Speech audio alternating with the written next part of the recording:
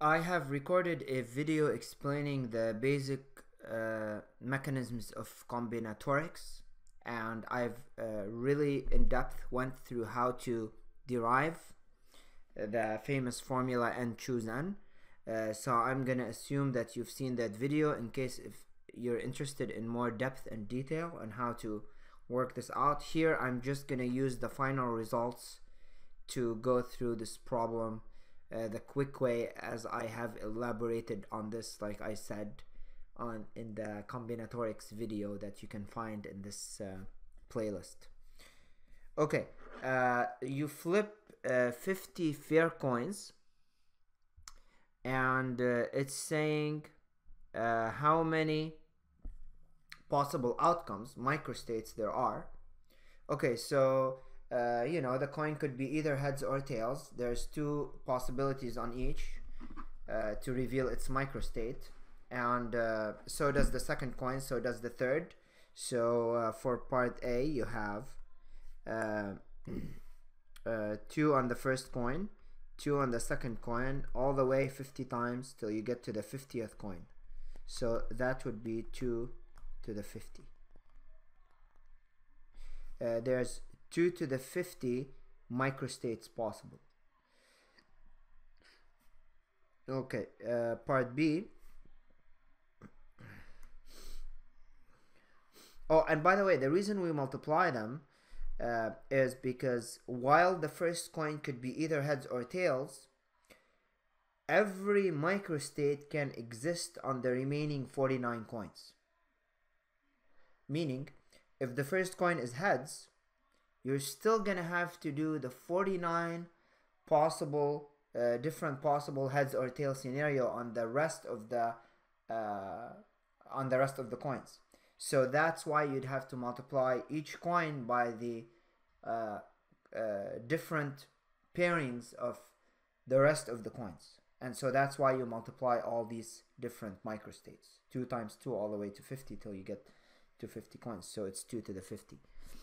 Okay, so this would be this here is right, the multiplicity of all the coins. That's the possible outcomes or microstates there are. Okay, how many ways are there of getting exactly 25 heads and 25 tails? Okay, so we're gonna use the formula multiplicity. If we have n coins, choose small n of them.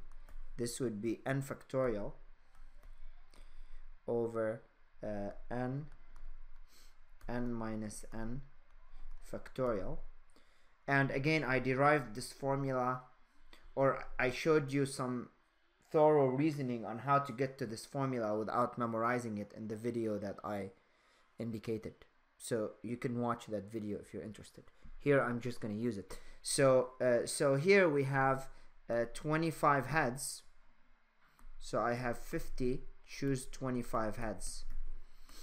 So this would be 50 factorial, or this would be 50, choose 25, right?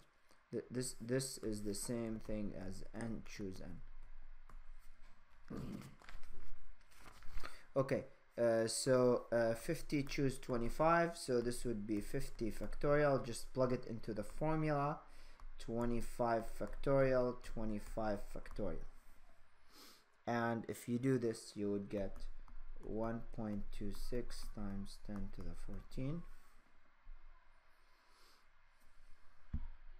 Okay, for part C, what's the probability of getting exactly 25 heads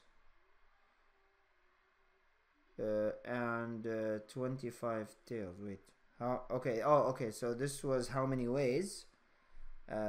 For part B was how many ways. For part C is what's the probability, so that would be the ways of getting 25 heads and 25 tails over the entire multiplicity, the multiplicity of all. So right, so the probability of getting 25 heads would be the multiplicity of getting 25 heads divided by the multiplicity all. So in other words, that would be the answer to part B divided by the answer to part A.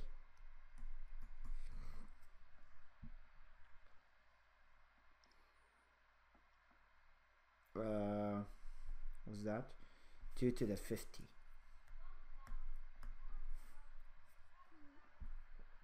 Now if the calculator did not take this, you could simplify this using, you know, the factorial stuff.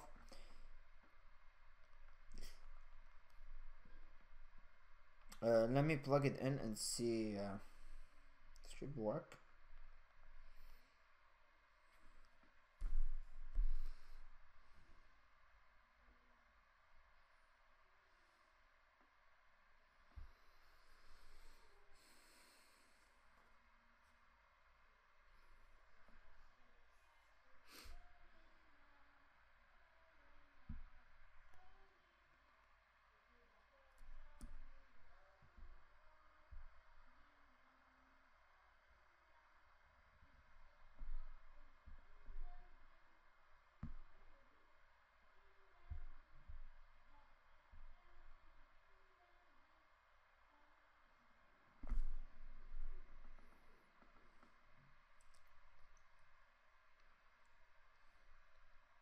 Or wait, let me just do the, so this would be 50 factorial divided by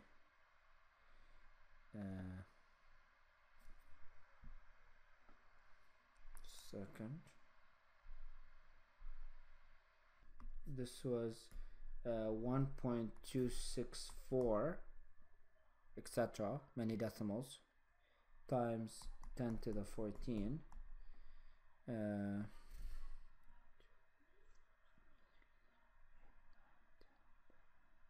13, 14, yeah, and then this, and then when I divide these two I get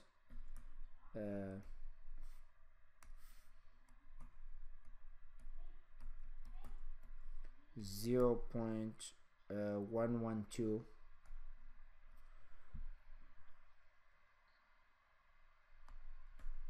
3.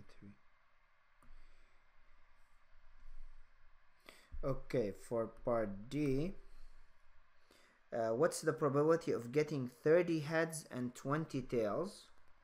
Okay, so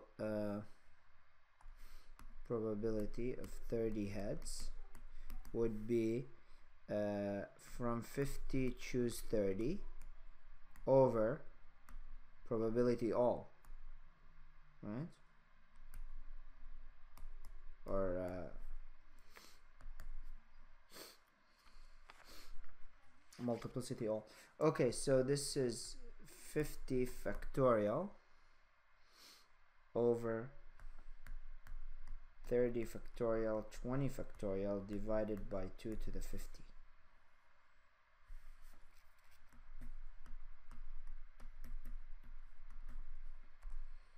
And so we get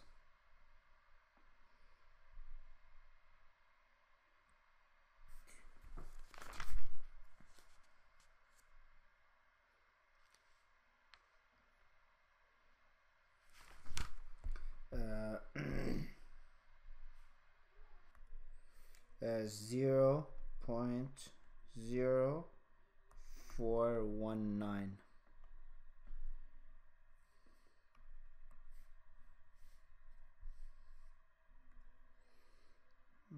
Okay, part E.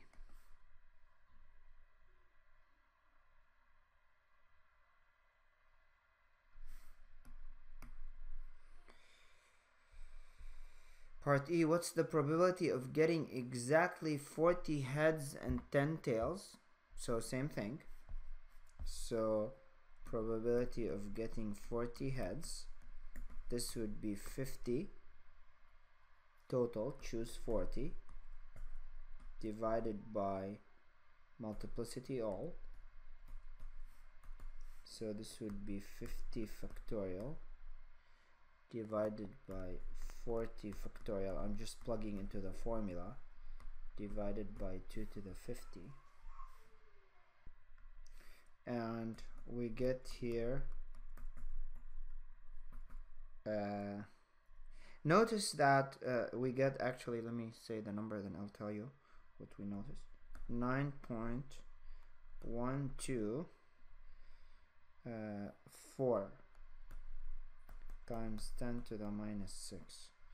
Okay, so this is a very small probability. Now notice here that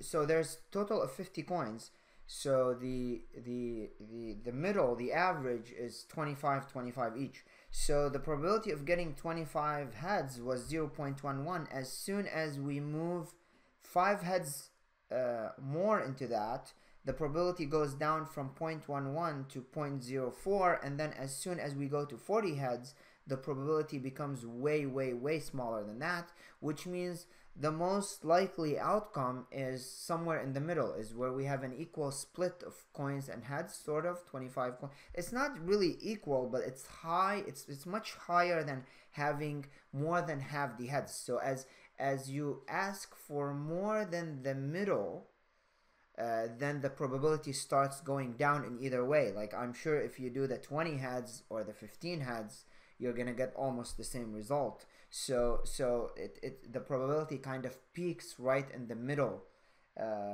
sort of the middle. And when we plot this, we actually, what's F here? What's the probability of getting 50 heads? Okay, notice what's gonna happen here. It should come out to be much smaller. I should have left the argument here till the end, but it's okay. We can complement it. You can see that for 50 heads, right, we expect it to be much smaller. We're gonna do 50 choose 50, right, over all, and you can see that 50 choose 50 will just be 1. Yeah, there's only one way to choose 50 out of 50, but you can plug it in the formula too, that's fine.